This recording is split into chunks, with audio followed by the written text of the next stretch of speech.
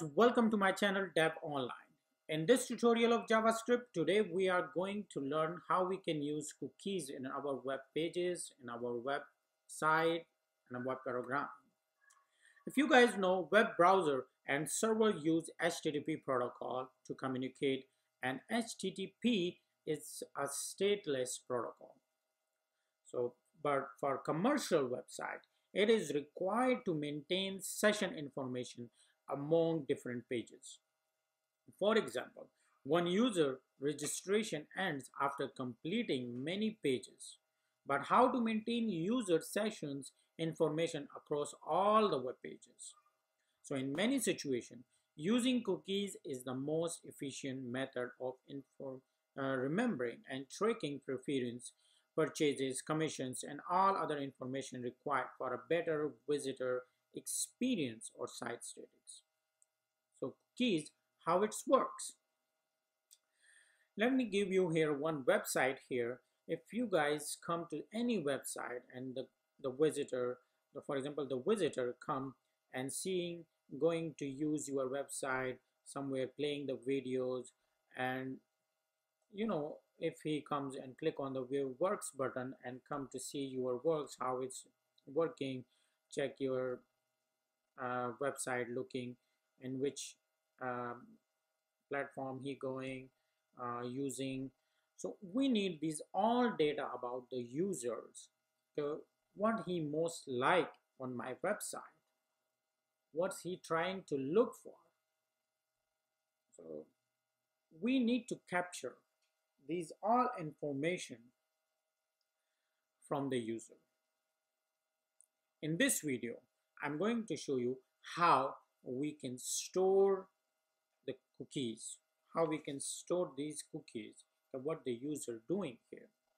So let me give you one example, a simple example. I hope you guys understand.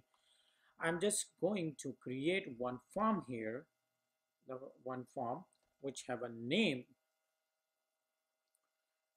equal to, which is my form, and then have an action, area not check, action is equal to blank, because it's gonna be used in anything you guys. Basically action post method and action post, whatever you guys want it, and enter name here. And I'm going to create one input which is have a type, one text, and then have a name, and name is customer, and here is close input, and then we want one button. When we click on this, and then the function start to write cookie on it.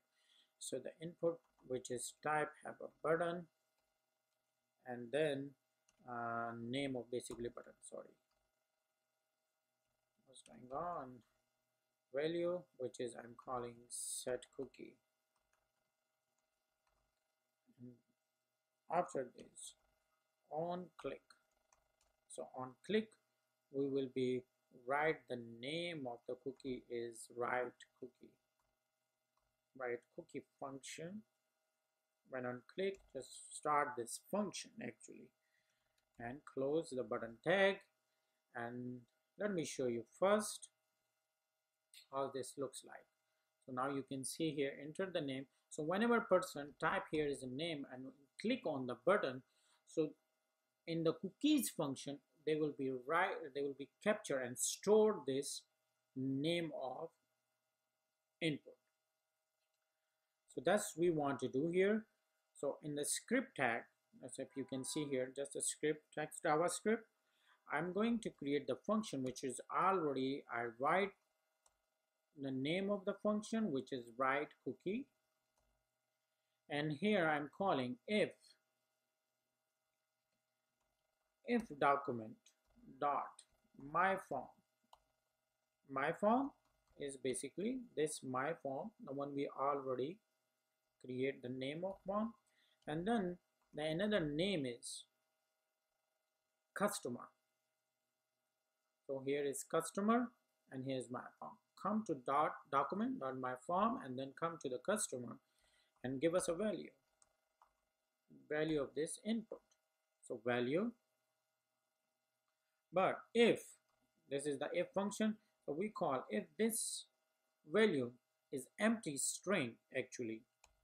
So give us just alert, and alert is enter some data. I'm sorry, not data, data here.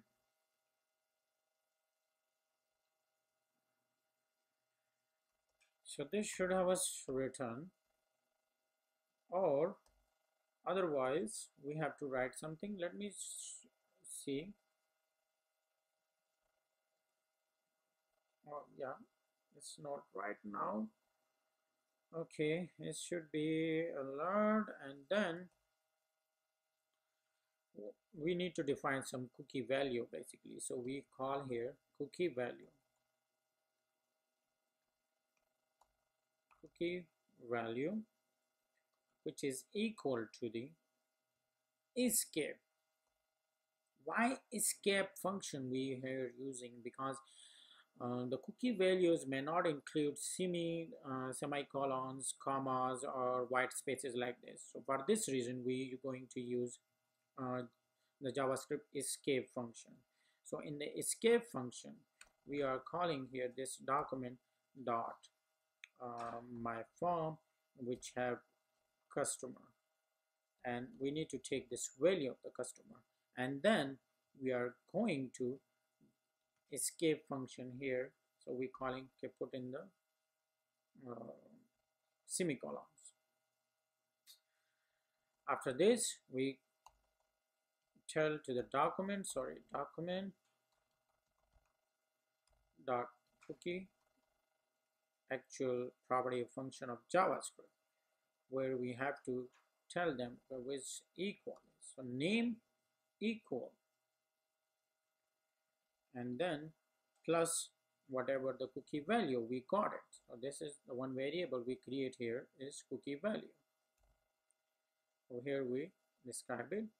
So here is two ways to see this. We can console log, and we can write on our web page. For now, just for showing you guys how it works. So document.write actually, and I'm calling here, okay, this is our setting cookies here, setting cookies.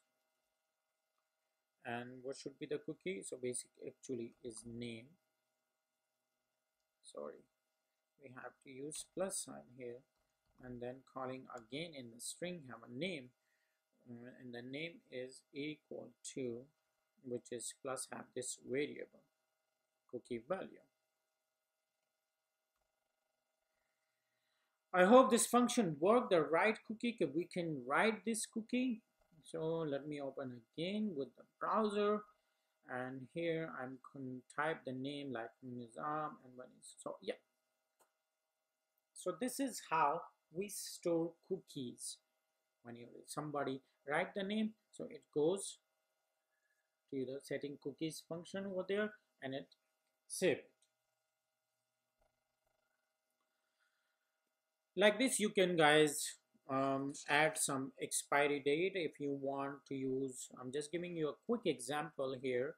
If you want to use specific time, so here is variable, we call variable new, which is the date method of JavaScript.